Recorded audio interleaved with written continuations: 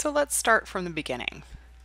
Once you open up a MemoryWeb account, you're going to want to put photos inside your account. I'll show you how to do that from here. You can see here this is our demo account, and in the middle we have a place where you can sync photos. You can sync photos from Facebook, Google Drive, Dropbox, or Family Search, and Instagram and Flickr are coming soon.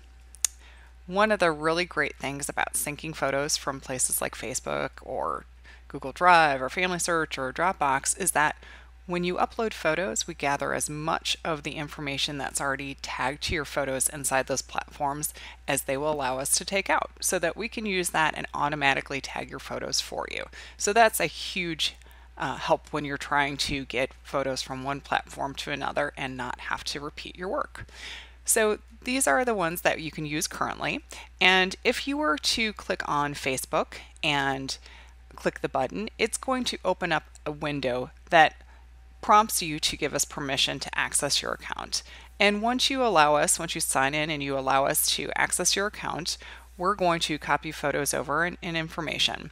And something to keep in mind is that we are never going to delete any of the photos that you have on other places. We're just going to make a copy of the photos and the information.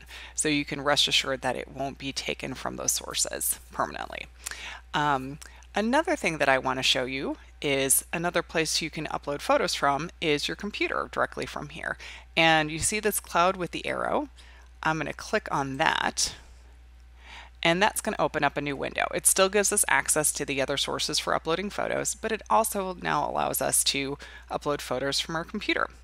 And I'm going to click this button here that says Browse, and actually before I do that, I'm going to show you here that we support multiple different file types, including TIFF and also RAW photos as well. So I'm going to click on Browse, and then I'm going to go over here where I have some photos that I have uploaded to test out here. So you can see here I'm going to go into our demo files, and then I'm going to choose a few of these photos here. We'll do 3 of them, and I'm going to click Open. And then, as you can see, these are uploading down here. And we now have these 3 files uploaded into our MemoryWeb account. So it's really easy to get photos into MemoryWeb from multiple places.